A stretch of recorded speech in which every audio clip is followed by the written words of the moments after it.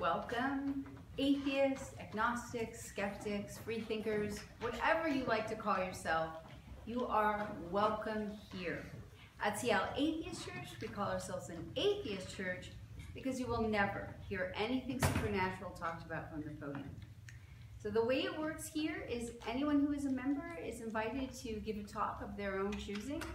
And so today we have a talk on utilitarianism by Jack, and I have been super excited and looking forward to it. So I'll let you get to it. All right, thanks, Ruth. Get into my notes here.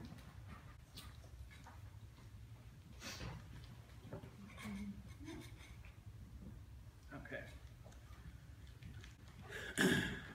Well, it's finally happening. I'm finally giving this talk on utilitarianism that I promised months ago to give. During the post-sermon discussions, I opened my big mouth and talked about the utilitarian perspective on this and that or such and such, and got people interested. So, here we go. First, what is utilitarianism?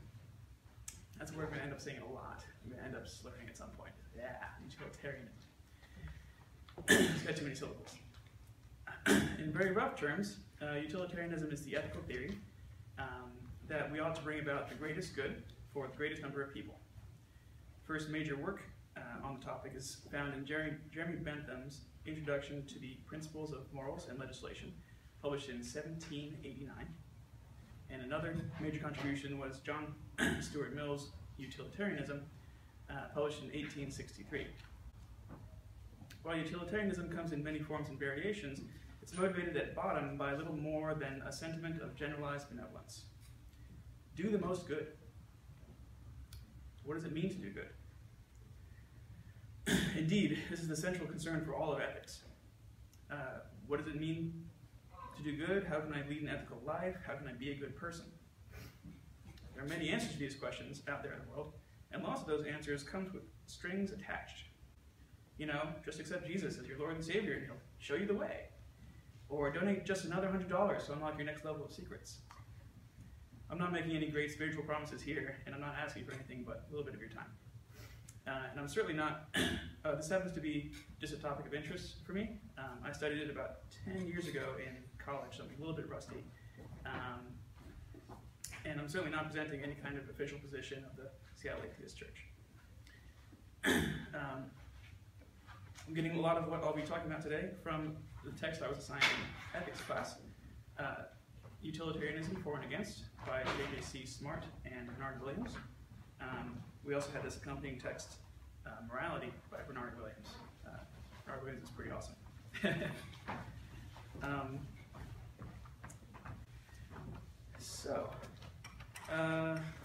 I noticed as I was rereading this book for today's talk that it was written in 1973. I'm sure there's been a lot of things written about utilitarianism since then that I haven't had the pleasure to read yet. So I welcome any kind of correction or refinement of the ideas I'll be presenting today. Okay, let's get on with it. So my preferred formulation for utilitarianism, out of the many variations that I've come across, it goes something like this. One ought to do the action that maximizes the expected happiness, understood as the pleasure and absence of pain. In short, this is an expression of hedonistic act utilitarianism. Hedonistic act utilitarianism. With just those three words, I'm taking a stand on three different positions in the philosophy of ethics. The first and biggest is utilitarianism itself. Utilitarianism is a specific theory in the more general consequentialist family. What distinguishes consequentialist theories from other theories in ethics is that they claim that only the goodness or badness of the consequences of a thing, like an action or a rule or a character trait, are relevant for judging that thing to be good or bad. Consequences are all that matter. Nothing else matters. But consequences to who? Who should we take into account when thinking about the consequences of our actions? Well, the answer that's easy to say and hard to do is everybody. One important thing to note, though, is that you yourself are part of everybody. Under utilitarianism, you give your own interests a weight of 1 over n, where n is the number of beings that we have some measure of moral responsibility towards. It seems reasonable that n includes friends at the very least, and perhaps family as well. Some compelling arguments exist that n should include all humans. See, for example, Peter Singer's Famine, Affluence, and Morality. Other compelling arguments have been made that it should include all sentient beings, like perhaps dolphins, elephants, and any other animal that shows some signs of having some threshold level of intellectual capacity. And other good arguments have been made that it should include absolutely all conscious beings, or at least all beings capable of feeling pain or pleasure, including all animals. But in any case, utilitarianism gives your own interest a weight of 1 over n for some value of n. This is in contrast to simple ethical egoism, which reduces the denominator to 1, as yourself is the only morally relevant concern. It's also in contrast to simple altruism, which reduces the numerator to 0 and gives your own interests no weight in comparison to the needs and suffering of others. Under utilitarianism, your interests don't count any more than anybody else's, but they don't count any less either. Sometimes there's some confusion about the ultimate motive behind considering or adopting an ethical system. For example, one argument that some find compelling in favor of egoism is that if everyone just looked out for themselves and did so more effectively, everybody would be better off. It appears as though the motivation here is a consequentialist one. Everyone would be better off. But if that's our aim, shouldn't we try to aim at it more directly instead of implementing this other system and hoping that it works out? Similarly, some claim that one should be an altruist because helping others makes you happy. It would appear that the driving motivation here then is our own happiness, and not that of others. In fact, the happiness of others is used rather more like a tool to get happiness in ourselves. That sounds more like egoism on that formulation. Perhaps these are just minor confusions that stem from taking sales pitches too seriously. In any case, I'll be making an effort to avoid muddying the waters with such statements.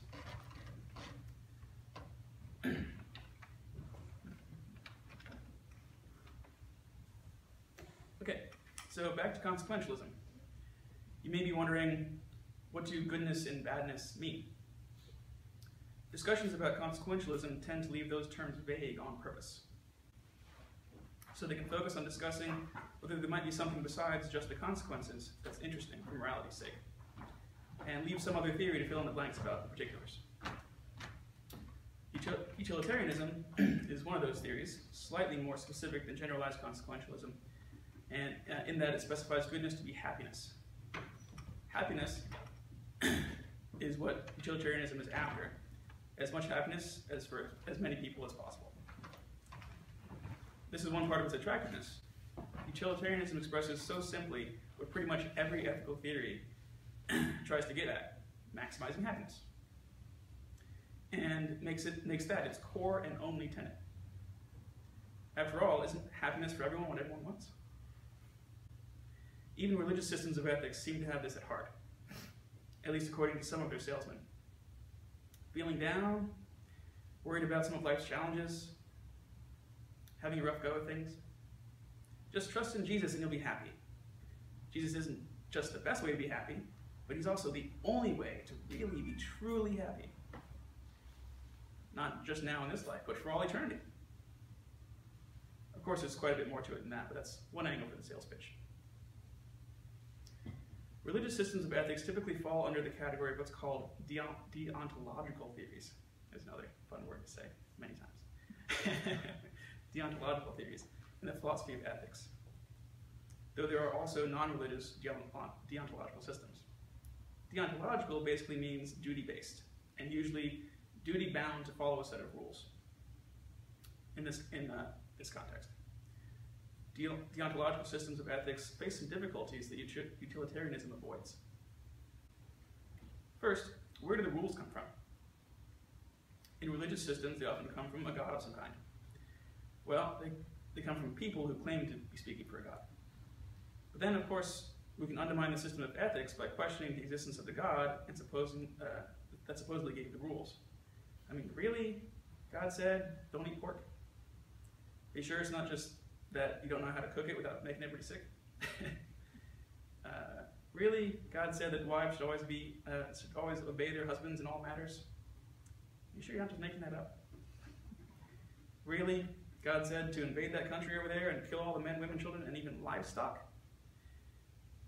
The concerns of this God sure seem to coincide with the concerns of the men in charge of the tribe. Act utilitarianism doesn't suffer from this problem. There's only one rule. Do the action that maximizes the expected happiness. Everything else flows from that rule. It's simple, but also flexible. Is eating pork making people sick? Don't eat it. Why? Because it's making people sick. And being sick isn't a happy thing to be. Not because some God said so. If someone figures out how to cook it so that it doesn't make people sick anymore, great. Bake it. Now go ahead and eat it. There's no need to carry along any baggage about how, but God said not to eat it. It doesn't matter how you cook it. God said no. Then have to argue about what God meant at the time, or whether God just didn't foresee the advent of new cooking technology, or if God was just trying to dumb it down for primitive villagers to understand, but now we know better, or anything like that. The only thing to appeal to is the consequences of actions. The second problem for any rule-based system is how to resolve conflicts. And any set of rules that covers enough of life's problems to be useful, some of those rules will come into conflict.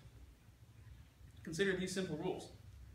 Always tell the truth, and always protect the less fortunate. You seem like totally reasonable rules. Likely just a few among many others, probably not going to get you into trouble. And for the most part, they won't.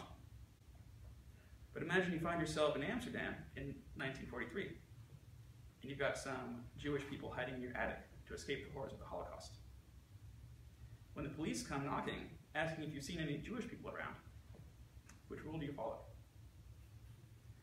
If you tell the truth, the folks hiding out in your attic will surely be sent to a concentration camp. And most likely you along with them, for harboring them.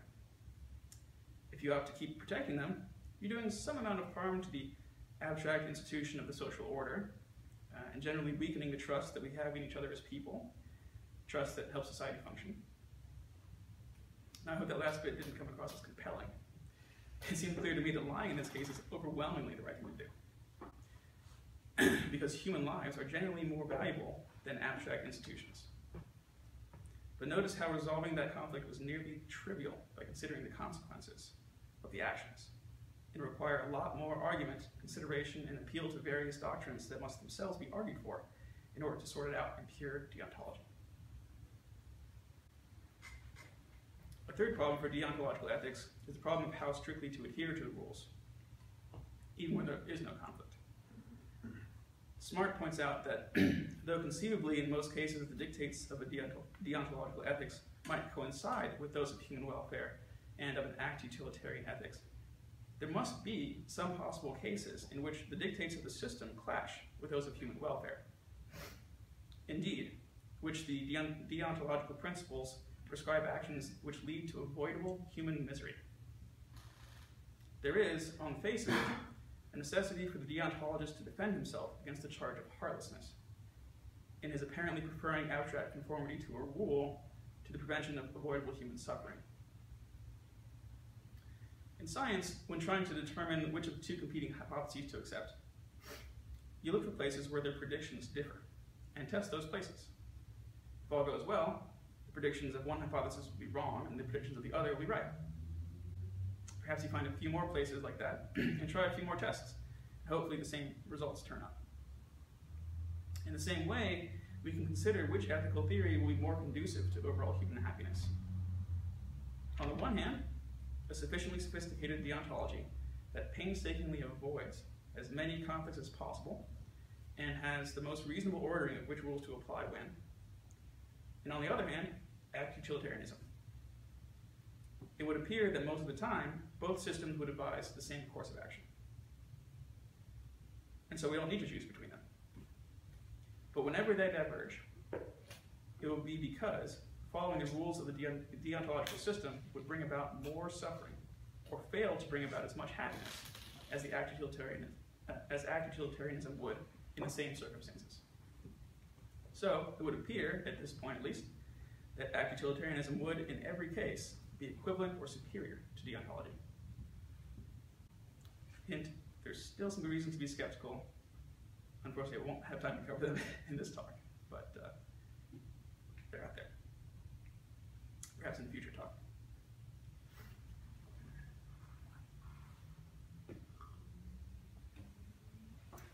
Okay, so far, I've introduced act utilitarianism along with a very brief and very rough treatment of deontology and a passing mention of ethical egoism and altruism. I'd like to introduce another variation of utilitarianism called Rule Utilitarianism. Under act utilitarianism, the main objects of moral consideration are actions.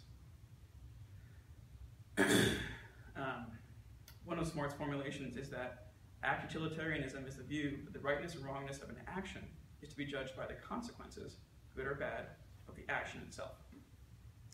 In contrast, under Rule Utilitarianism, the main objects of moral consideration are rules. Smart's formulation is that Rule Utilitarianism is the view that the rightness or wrongness of an action is to be judged by the goodness or badness of the consequences of a rule that everyone should do the same in like circumstances. Rule Utilitarianism seems to avoid the first problem we discussed with deontological systems of ethics. That is, it answers where do rules come from. Rules are made with regards to the goodness and badness of the consequences of the rule. Perhaps as long as the goodness outweighs the badness by some threshold. It's tempting to think that the threshold ought to be where the goodness and badness are equal, but given the uncertainties that we live with on a day-to-day basis, perhaps we ought to have some reasonable buffer so we have room for our calculations to be wrong and still end up with the right answer. But anyway, let's not dwell too long on that. Smart prefers act utilitarianism to rule utilitarianism, and I do as well because I find his arguments compelling. Here's what he says. Briefly, it boils down to the accusation of rule worship. The rule utilitarian presumably advocates his principle because he is ultimately concerned with human happiness. Why then should he advocate abiding by a rule when he knows that it will not be, in the present case, be the most beneficial to abide by it? To refuse to break a generally beneficial rule in those cases in which it is not most beneficial to obey, it seems irrational, and to be a case of rule worship. That is to say, rule utilitarianism suffers from the third problem that deontological systems face. How strictly does one adhere to the rules? Smart also presents some arguments from David Lyons. Suppose that an exception to rule R produces the best consequences. Then this is evidence that the rule R should be modified so as to allow the exception. Thus we get a new rule of the form, do R, except in circumstances of the sort C. That is, whatever would lead the act utilitarian to break a rule would lead the rule utilitarian to modify the rule. Thus, an adequate rule utilitarianism would be extensionally equivalent to act utilitarianism.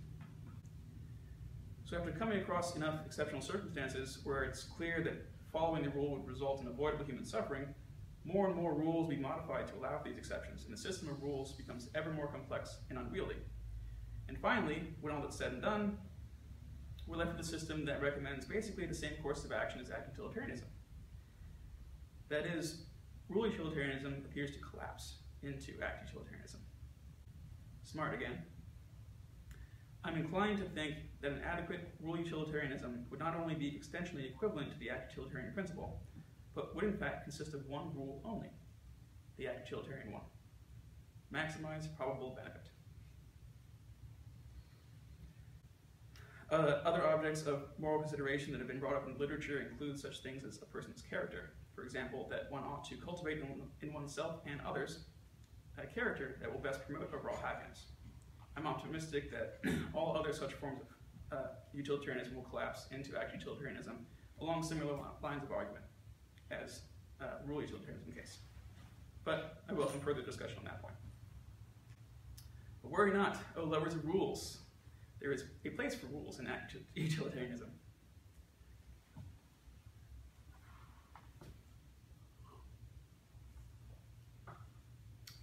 Everything we do is an action. All actions take time. That's true whether we're watching TV, running for the bus, doing our homework, eating dinner, whatever we're doing.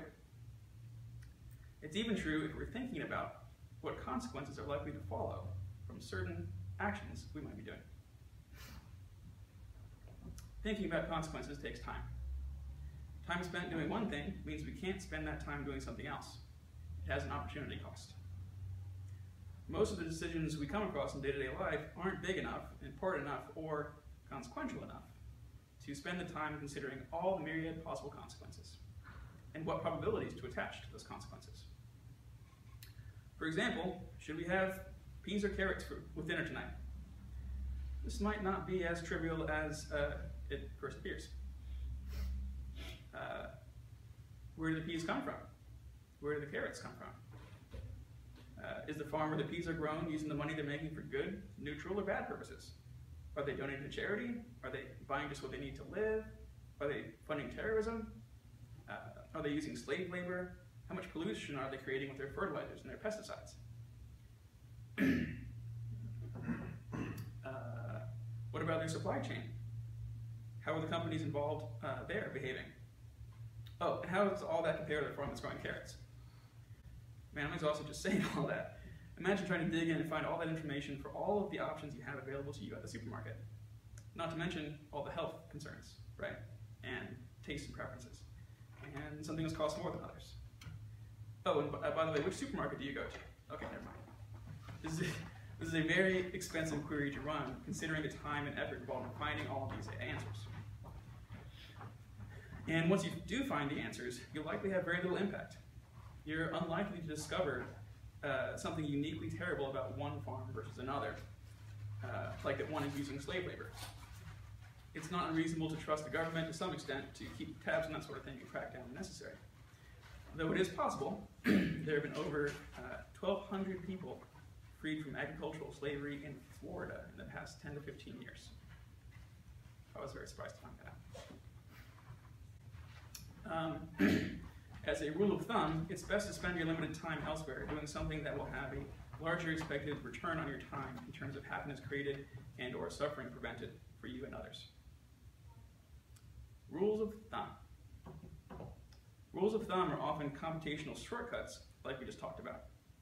Good guidelines that lead you to the right, or at least good enough answer quickly, without having to go through all the work of proper calculations every single time that you act.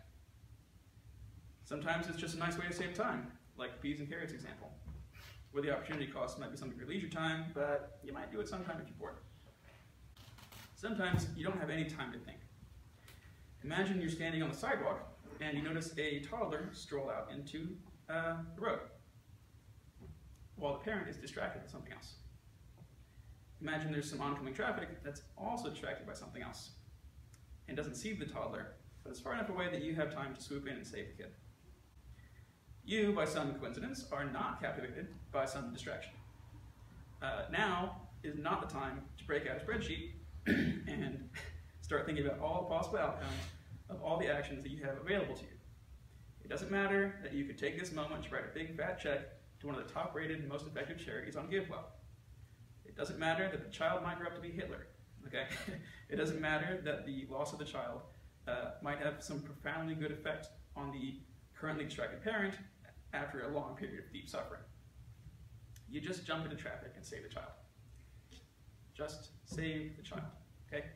This is a good rule of thumb to internalize. There are many other good ones too. For example, keep your promises. Why? Not because it's just a rule from the ether that promises must be kept, but because in the vast majority of circumstances, the benefits of keeping one's promises outweighs the detriments of failing to keep it for the promiser, for the promisee, and for society at large, which plausibly functions better with a stronger rather than weaker institution of promise keeping. In a society where promises are generally kept, you can more often trust that people are going to deliver on what they owe you, though sometimes they won't. And businesses can run much more smoothly. But sometimes it's better to break a promise.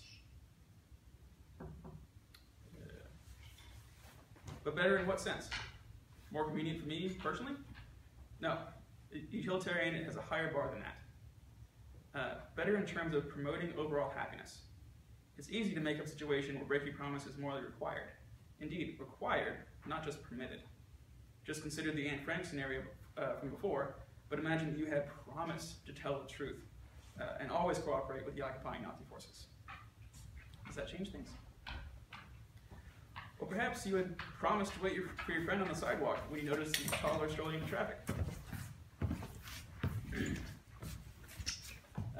For another example, don't kill people. Killing people is bad, okay? But why? Because it just is? Perhaps because we rather don't like the idea of being killed ourselves, and so we'd like to see that that general rule exists? No. Because the cost of killing someone in terms of reducing happiness and causing pain and suffering is massive. Let's take just a moment to think it out. You have to add up the suffering caused to all the victim's closest family and friends. Husband, wife, children, brother, sister, mother, father. You have to take into account any financial damage done to their survivors from whatever medical bills are incurred. You have to add up the lesser suffering caused on all the people who know those people and who feel for their loss. You have to take into account the unrealized potential net happiness that person would likely have had if they'd continued living, as well as the happiness gained by their productivity in the world and the people they interacted with on a daily basis but didn't really know, like the barista at the coffee shop they frequent. Some of these are orders of magnitude more important than others, but should be weighted appropriately. But everything should be taken into account. When all said and done, this is an absolutely massive amount of suffering and harm introduced to the world. This is vastly more than enough to outweigh any benefit to someone for, say, being unsafe while commuting to work and running someone over accidentally. This is vastly more than enough to outweigh the benefit of driving while drunk, as inconvenient as it is to take a bus or call a cab. Don't drink and drive. It's another good rule of thumb. This is vastly more than enough to outweigh the benefit, even to a psychopath, of killing another human for pleasure. Killing someone is really, really bad. And we don't need to work through these calculations every time we have the option to kill someone. We can and should internalize this rule of thumb. But while the amount of suffering brought upon the world by killing someone is massive, that massive barrier is not insurmountable. There are some cases where killing someone is not just permitted, but is morally required. In most such cases, there's a very particular someone in mind, and they're doing a very particular thing that's going to cause a lot more pain and suffering in the world. It's easy to imagine such a situation. Consider someone trying to assassinate the president. They're about to do it, and if they aren't stopped in the next 10 seconds, they will succeed. Assassinating the president would incur all of the costs of killing anyone else, plus a lot of additional costs of the chaos of the nation and the world, what important deals or international agreements might fall through, etc.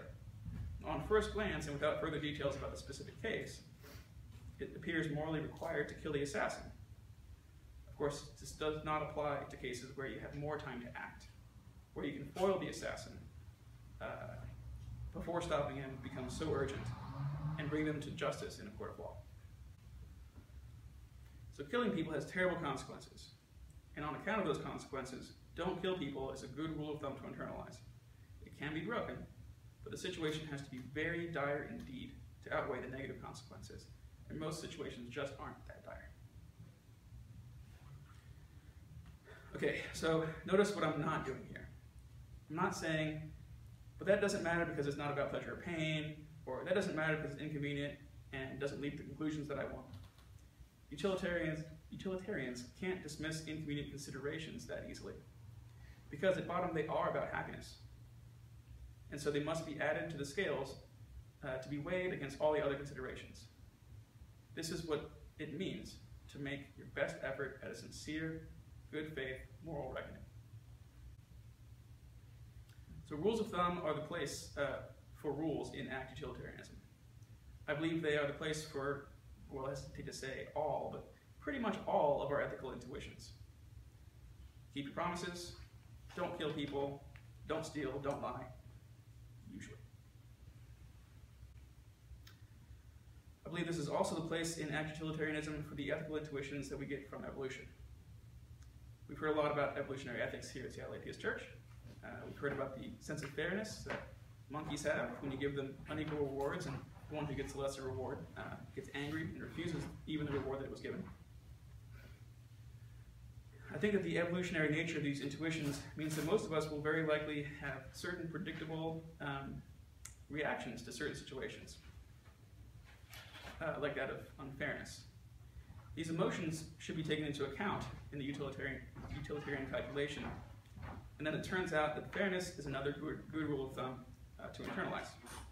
But I don't think that these intuitions, merely because we receive them through evolution, deserve any further special place in our considerations. We should obey them, go with our gut, so to speak, unless we have good evidence that suggests that doing so would bring about a disproportionate amount of pain and suffering. Okay, how are we doing on time? All right.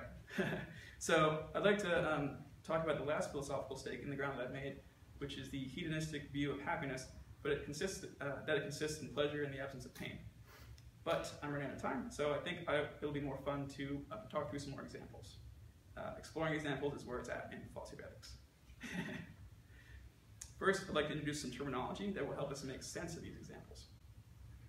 When discussing actions, it's useful to think about how they fit along 3 dimensions, which Smart brings up in his book. Right versus wrong, rational versus irrational, and praiseworthy versus blameworthy. These are orthogonal.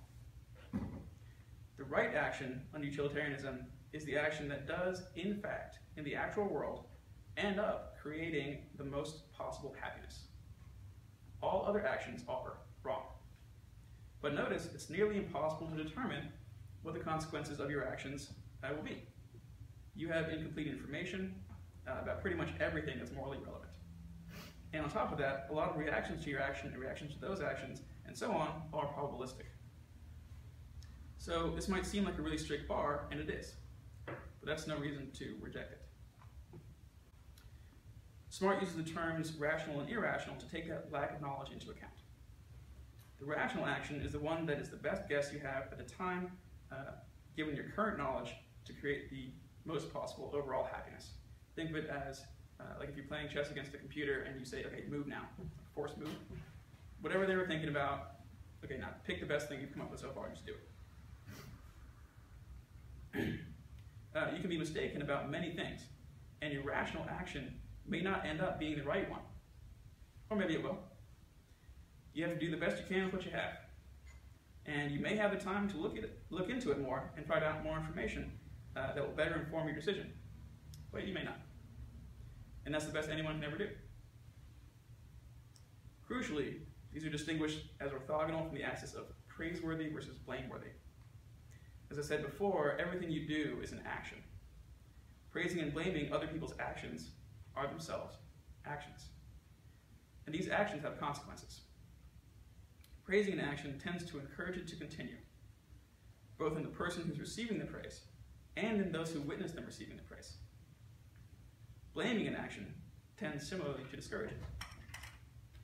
Often these attributes are aligned. The right action is also rational, and it's also praiseworthy. Or some actor acted irrationally, ended up doing something wrong, and are blameworthy for doing so. But sometimes they're not so aligned. Let's explore some examples. First, we have the infamous or famous trolley problem. Who remembers the trolley problem from before? Yeah? Someone else? Okay.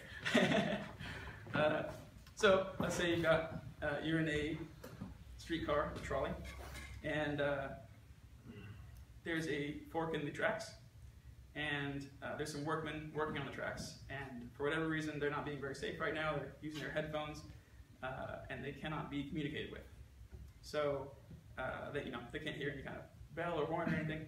And this is one of those like mostly automated trolley cars. So the driver is like, I don't know, wandered off someplace.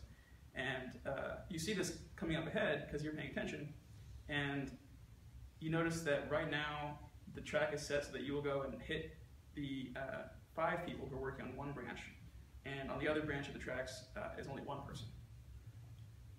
You have it in your ability to switch a switch that will cause the tracks to shift.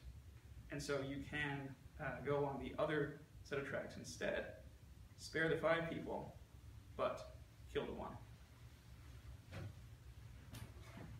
do you guys say?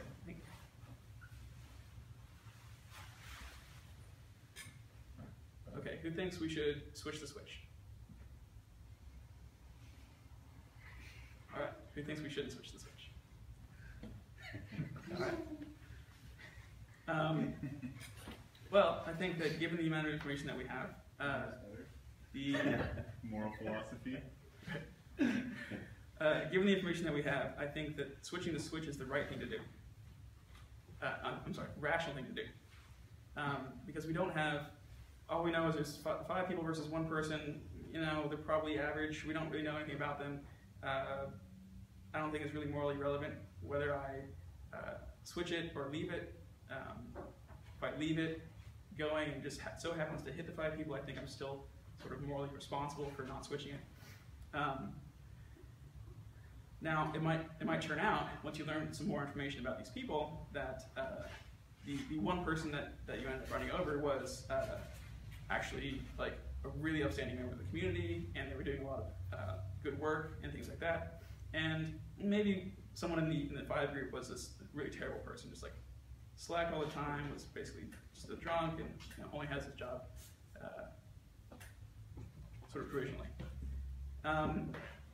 So it might turn out that flipping the switch was wrong in the end. But given what you knew at the time, I think it's rational. And praiseworthy, blameworthy? It's hard to guess. Probably shouldn't encourage people to go and mess with Charlie's controls, while the drivers wander away. Usually a bad plan. But maybe it's okay to like have a positive article in the newspaper about this particular hero of ours. Okay, let's think about we have time for one more? Let's think about the drowning man in the lake. So let's say you come across a lake, person drowning in it, there's nobody else around. You have pretty good reasons to believe that if you don't take some action, that person is going to drown. And so it seems rational. You just save the guy. We don't really need to think out all the consequences. Just use a rule of thumb. Turns out you're in a lake in Germany, right?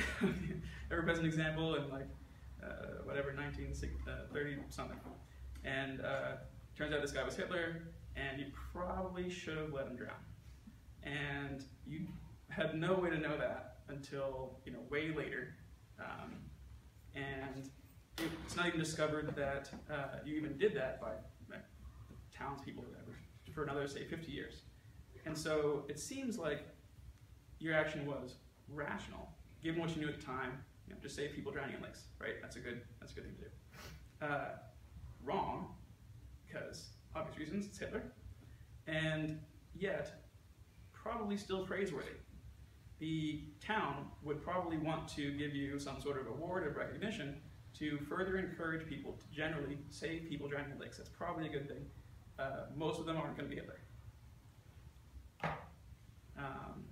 Okay, well, I guess that's enough talking for now, and let's join up in a circle and discuss.